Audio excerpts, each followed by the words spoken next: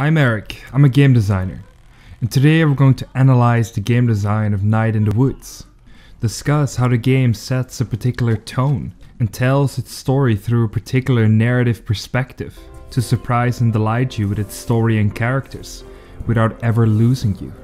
Night in the Woods is a story about bonding with your friends, overcoming conflicts and treacherous situations together. The world of Night in the Woods has a diverse cast of characters. Not only are your friends entirely different and unique in their own ways, the citizens in town also have their own unique style and attitude. The game makes these encounters with NPCs memorable. Not only is the NPC's personality reflected through the visual design and their body language, the way they act within the game, their personality and their connection with you, the main character, is immediately apparent within the writing, within the attitude of the dialogue. The dialogue is short and sweet. The game doesn't need many words to convey a specific emotion. The dialogue intends to establish someone's personality as quickly as possible, to then build upon the relationship you have with this character, and amplify the feelings you have during the conversation by strengthening your assumptions of who this character is. Night in the Woods has a very clever narrative approach. This gives the game a lot of control over what information they want to communicate to the player. The main character, May, has been absent from town for 2 years now, but now you have returned, coming back home. Because of this 2-year gap, there's history to be discovered, of events which occurred, and connections you have with other characters. This, in combination with the time that has passed, allows the game to put a fresh coat of paint on a house which is already there. As a result of your 2-year absence, the game can reintroduce you to characters, to not overwhelm you and make it feel like it is your first time that you actually meet them. But meanwhile, it has this depth to it. You already have experiences with these characters. The dialogue gradually reveals more history you have with them and helps to add context to not only the world, but to the main character May.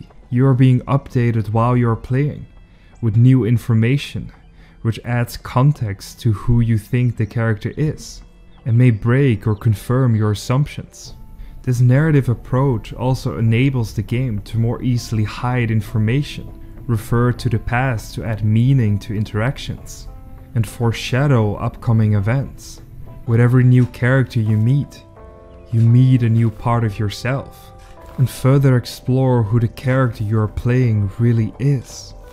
Night in the Woods doesn't want you to blindly trust the main character. It wants you to see the world from both the main character's perspective and your own perspective, and have you experience that contrast. One way this is shown is through the notebook that May is carrying around. This notebook contains illustrations of important events, anything which was noteworthy to May.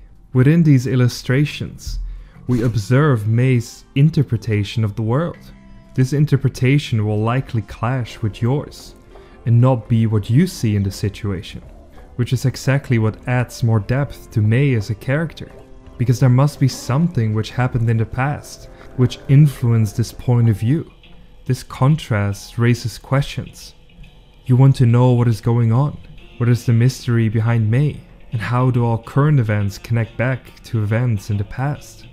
One last design I want to highlight is how the impact of dialogue is enhanced through interactivity.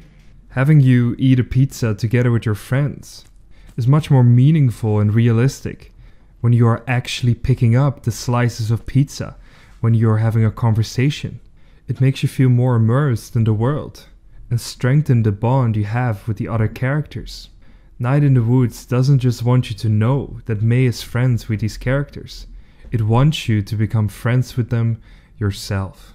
Thank you so much for watching another episode of Game Designer Plays. If you enjoyed this video, please consider liking and subscribing. I would highly appreciate that. And then I hope to see you back in my next video. See you there. Bye bye.